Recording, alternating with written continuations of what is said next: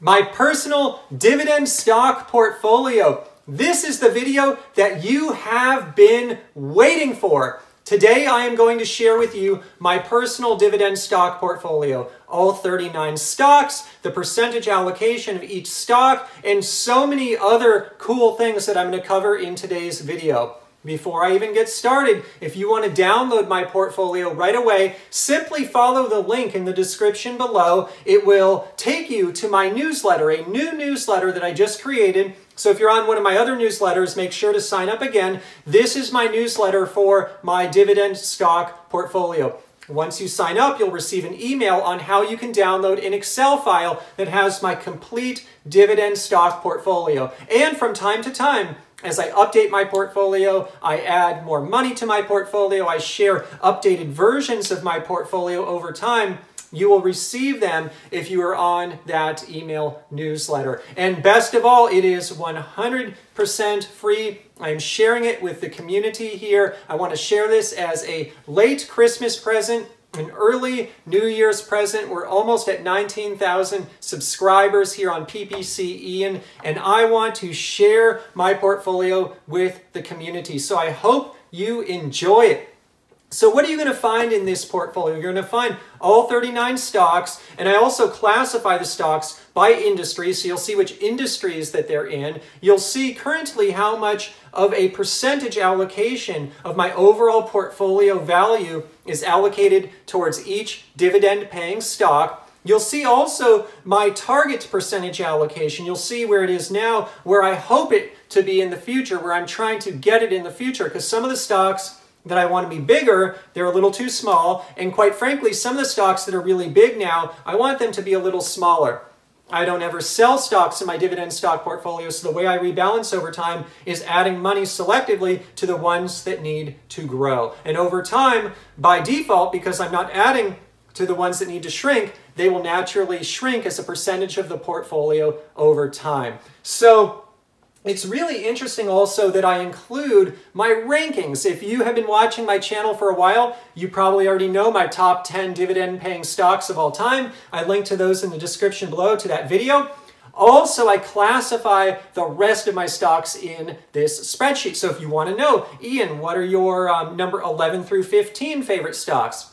You'll see that in the spreadsheet. If you want to know 16 through 20, it's in the spreadsheet. If you want to know 21 through 25, it's in the spreadsheet, and then 26 plus. I will be doing some videos on these in the future, but if you want to quickly know, Ian, I know what your top 10 are, but what are the next 5? And what are the next 5 after that? I have done that for everyone's information in today's spreadsheet, so I'm excited about that. Quite frankly, I did this for myself as well, because going into 2019, I'm changing my rules a bit. I want to be heavily focused on my top 10, but I want to be also focused on my top 15. So I did these allocations or these prioritizations because I want to know going into 2019, Ian, what are your top 15? That's where I'm going to focus. So I'm broadening a bit. It's not going to just be top 10. I'll selectively pick from 11 through 15 as well, give myself a little bit more of freedom going into 2019, making sure that I can really buy value, because there's a lot of value out there in the stock market right now.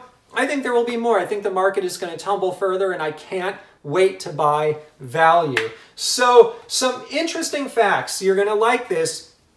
I also do a pivot table in there. I pulled out my top sectors. I allocate all of my stocks by sector, but a fun fact, you'll see the percentage allocation to each sector, and you're going to notice a trend very quickly. My top sector is CPG, consumer packaged goods. These are goods that come in packages. Good example is Procter & Gamble. Just full disclosure, I am long on Procter & Gamble. I own that stock in my personal stock portfolio.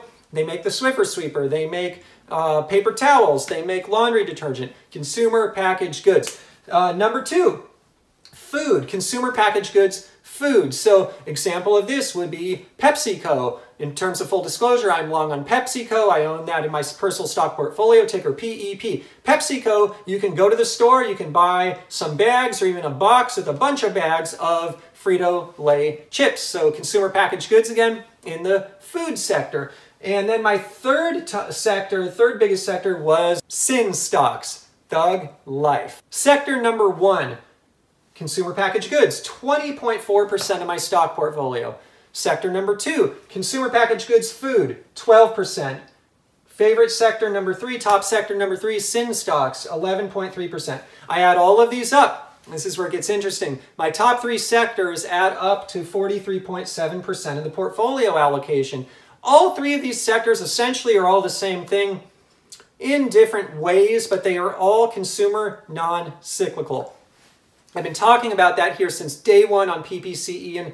I love consumer non-cyclical. These are the types of stocks that tend to weather the storm. Good economies, bad economies. Historically, they've rewarded shareholders with increasing streams of dividends that can be used to pay the bills, passive income that I earn while I am sleeping. And so it's interesting just to see this here that 43% of my portfolio, 43.7%, is weighted in these consumer non-cyclical stocks. You'll see this in my stock portfolio when you download it. Interesting one, if you look at current allocation versus future allocation, where I'm trying to get the biggest growth sector within my portfolio is industrials. I'm really trying to grow industrials here. A lot of that is probably going to happen through 3M. 3M, makers of this whiteboard. In terms of full disclosure, I own 3M. I'm long on 3M, ticker MMM in my personal stock portfolio. So, another fun fact, the current dividend yield of my portfolio, the dividend yield, now not yield on cost, but just currently, take dividends divided by current portfolio value, it's 3.89%. So that's gone up a little over the last month because the market's been falling a bit, but just an interesting checkpoint there. That's where my overall current portfolio yield is. I feel like that's pretty strong, and I feel like that's a reflection of the market and of the value that's in the market now. So I'm actively buying stocks right now. I bought a lot actually in the last week or so. In my next video, I'll share some more of those transactions with everyone and what I am currently doing in the market right now. So I love this falling stock market. I'm a dividend investor. When you see my stock portfolio, you'll start realizing, especially when it's all on paper there, these are world-class businesses. These are businesses that I believe will thrive. They will flourish. Good economy, bad economy. These are companies that have rewarded shareholders for a very long time, have histories of increasing dividends. Most of my stocks, not all of them, but the lion's share of my stocks have those types of histories of increasing dividends over time. And if we are in a down market, the market is going down, I love that because I can buy my favorite companies, my favorite dividend stocks at progressively lower prices, which gets me to my goal of financial freedom quicker. Lower the share price, higher the starting yield, more dividend checks right away. So check out my portfolio. Link again is below in the description. Let me know what you think. Sign up for the email newsletter. It is free. You can unsubscribe at any time, although I do suggest you stay subscribed, because that way you will receive updates when I update my portfolio periodically over time. I hope you guys enjoy it. I'm doing this as a special reward to the amazing community that we have here. I was originally going to wait for 25,000 subscribers, but I just wanted to go ahead and do it. The time has come. Let me know what you think about the portfolio. Can't wait to see what the community thinks. If you want to thank me for the efforts here on PPC Ian, please go ahead and subscribe, like, comment. All of that means the world to me. And check me out in social media. I'll link in the description below. I'm on Instagram. Would love to see you over there as well. Thank you, everyone. In terms of full disclosure, I am long. I own Procter & Gamble, ticker symbol PG. 3M, ticker symbol MMM, and PepsiCo, ticker symbol PEP. I own all of those stocks in my personal stock portfolio. In terms of a friendly disclaimer, today's video is not investment advice. I'm not a licensed investment advisor. Today's video is literally just for your fun and entertainment. If you're going to go out and invest in the stock market or anywhere else, please consult a licensed financial advisor first. Literally just sharing my journey here on YouTube for fun and entertainment. Everyone, I wish you all an amazing Merry Christmas, Happy Holidays, Happy New Year. The holiday season is here. We're in the middle of it. I wish everyone out there all of the success in the world as we head into 2019. And I have big things planned for this channel in 2019. I am so excited about our nearly 19,000 dividend subscribers strong. We will be there any day now. Thank you, everyone. I will see you in the next dividend investing video.